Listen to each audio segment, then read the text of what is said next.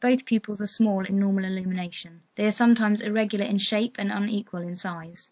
In the dark, the pupils are also small, constricted.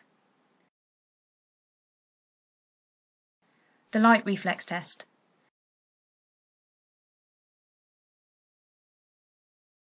When the light is shone into the right pupil, there is no direct or consensual reflex visible.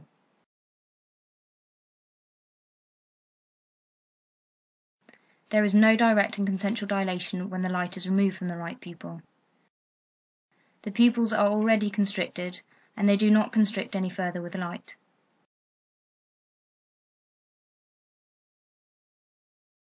There is also no direct or consensual reflex visible when light is shone into the left pupil.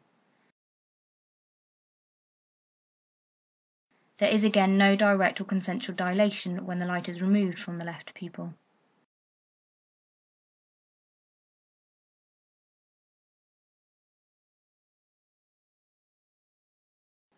The Argyll Robertson Pupil with the swinging light test.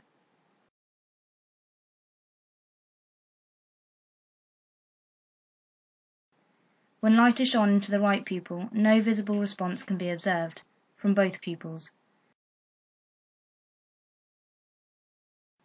There is also no response when the light is moved to the left pupil.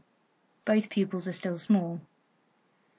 Note that the pupils don't dilate when the light is moved. It is also the case in complete darkness. The near test.